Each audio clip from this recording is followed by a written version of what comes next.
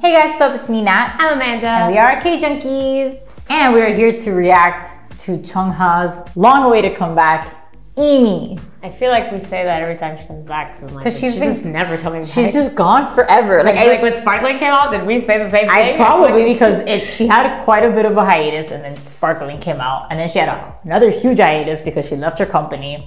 And everyone was like, when is she coming back to save us? And here she is with a new company, hopefully for a long time, hopefully no issues, because Chungha is a great soloist and I'm excited for this comeback. It's got HONGJOON from ATEEZ. Yay! We love HONGJOON. That's my boy. I feel like this is gonna slay. I'm ready. She is an expert on that. So let's go to EENIE MEENIE. Oh man. Boop. Why does it sound like Super Lady at the beginning? Like, okay. Oh, much red. What are those outfits? The instrumental sounds like another song, but I can't put my finger on it right now. Super Lady. No, not that song. Oh my god! Not the human slide? Hello? She knows what she has to do.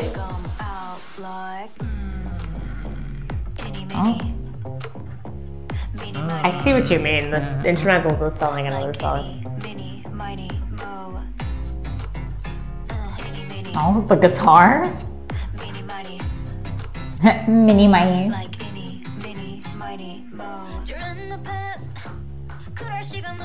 Oh, the clapping. Hello, the fits?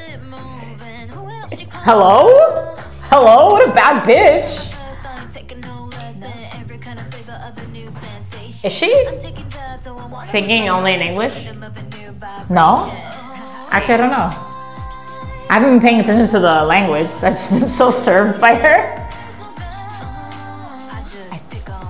I think she is.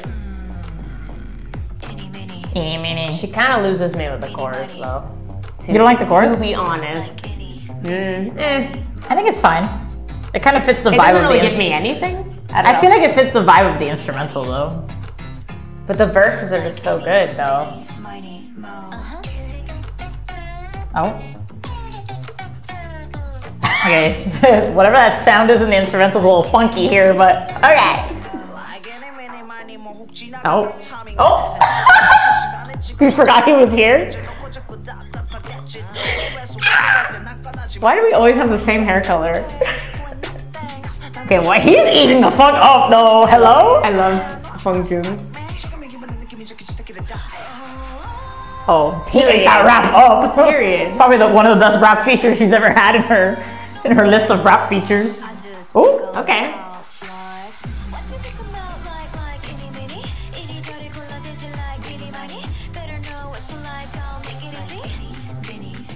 It's a vibe.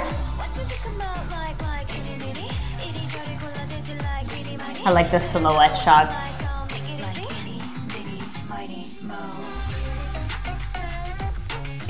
Hey. All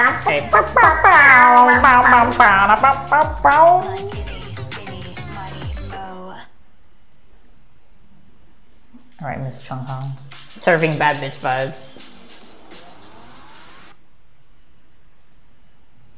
All right, she a bad bitch. I mean, come on. I respect that. I respect that a lot. She knew what she had to do.